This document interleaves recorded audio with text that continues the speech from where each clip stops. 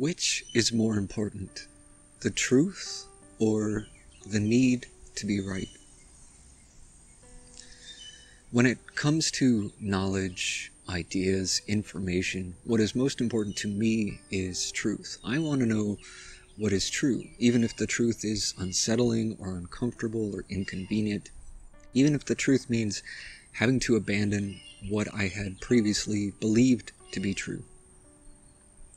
You have to value truth more than you value being right. And what I mean is that if you have the need to always be right, if your self-image or ego is invested in being perceived as always being right, you'll be reluctant to admit when you're wrong. You may even discard or deflect from what is true just to protect your self-image. You can even go so far as to delude yourself into believing things which are blatantly false just to avoid having to admit to being wrong. Many of the ideas that we hold, our beliefs, our opinions, our viewpoints, can be misinformed by no fault of our own, simply because we're given bad information. Or it might be that our perspective is simply limited in some way. We're only looking at it from one angle. We're not really seeing the bigger picture. Or maybe we just don't have all the facts, all of which means that you could be wrong, and there's no shame in that. Or at least, we shouldn't feel ashamed of that. But in order to know the truth, you have to be willing to consider that you may be wrong, that you might be mistaken. You have to be willing to consider that your viewpoint might be limited or skewed or obscured.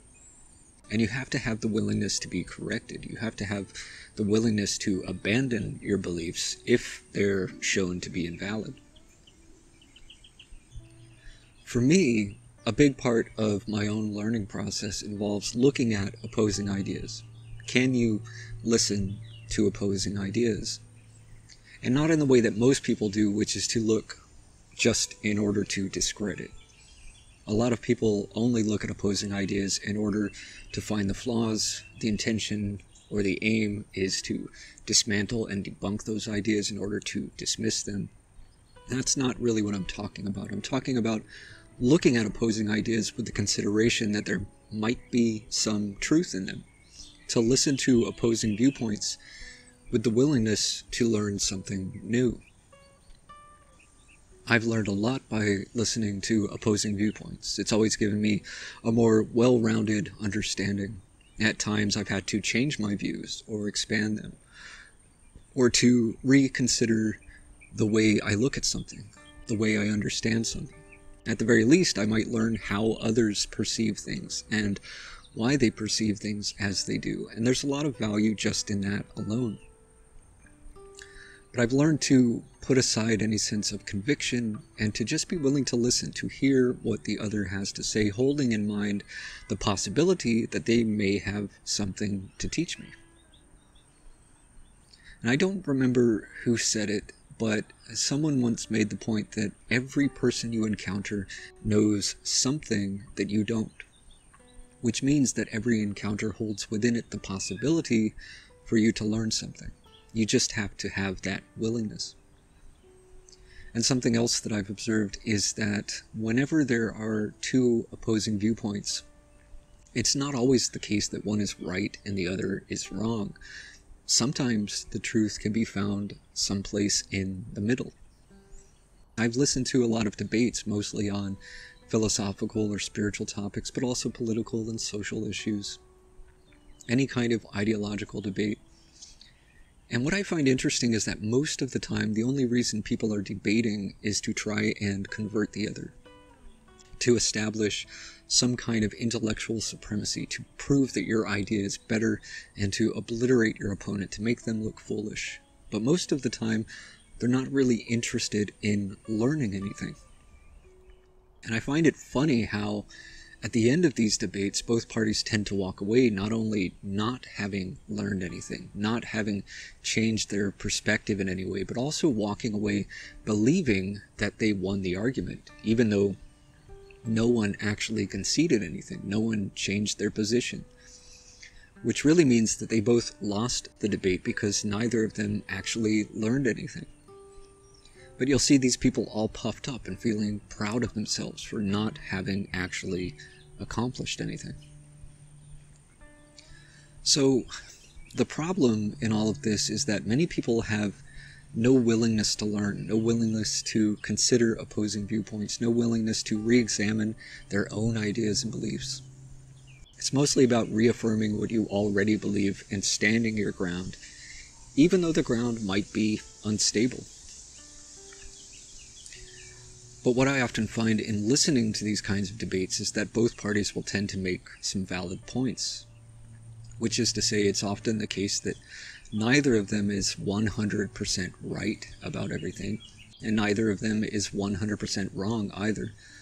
Sometimes a viewpoint might be entirely wrong, but it's unwise to conclude that without first exploring it, without really listening and taking it into consideration. The other thing is that sometimes what appears to be opposing viewpoints aren't necessarily in conflict with one another. Sometimes they're just two different ways of looking at the same thing, or looking at the same thing from two very different angles. And so each person is seeing something that the other isn't. So something I've gotten myself into the habit of doing is whenever I encounter some information, some opinion, some idea about something, even if it sounds reasonable to me or agreeable, even if it's what I would like to believe to be true, I will withhold making any sort of conclusions about it without first hearing the arguments against it. Before I accept this idea or viewpoint or whatever it happens to be, is there any argument against it? Is the information complete? Do I have all the facts? Are there any flaws in the argument? Because if there are flaws in it, you're not likely to hear that from the same person presenting the idea. You have to go to someone else. And sometimes you have to find someone who's opposed to it. You have to hear the rebuttal. And you have to hear it with the same degree of willingness that you have toward considering the more appealing idea. And I will say that sometimes, even having heard both sides to an argument, I might still walk away from that with a sense of ambiguity and uncertainty, not having come to an ultimate conclusion. Recognizing that I may have heard valid arguments from both sides, but it's still not clear and conclusive. There's more that I need to know. I need more information, or maybe it's just a lot more complex and complicated than it initially seemed. And it's okay to be in a place of uncertainty. It's okay to not have it all figured out. You don't have to have a definitive answer to everything. Even if you have a strong leaning in one direction more than the other, it's okay to be able to say that I strongly believe this to be the case. This is what makes the most sense to me, given what I know. But I'm not 100% certain of it. There's still room to be wrong. I could be mistaken. I could have faulty information, or maybe I don't have all the information. And what I don't know could be the piece of the puzzle that changes the entire picture. And that doesn't mean that whatever idea or belief I currently hold is completely and absolutely false, although that's certainly a possibility. But what is more likely is that it just might be inaccurate, that it's partly false. That means there may be some aspects of it which are true and other aspects which are false. Or it may simply mean that the information is incomplete, that there's more to it than what I currently know. And that's the thing. I notice how so many people have this idea that something either has to be absolutely true or absolutely false, absolutely right or absolutely wrong. But sometimes it's more complicated than that. There can be some variation or nuance, or there may be circumstantial differences. What works well in one situation may not work in another. So these are all things to be considered. But overall, I find that in order to have a well-rounded perspective on any matter, it's important to explore it from various different angles. And in order to do this with honesty and integrity, you have to make truth the highest priority.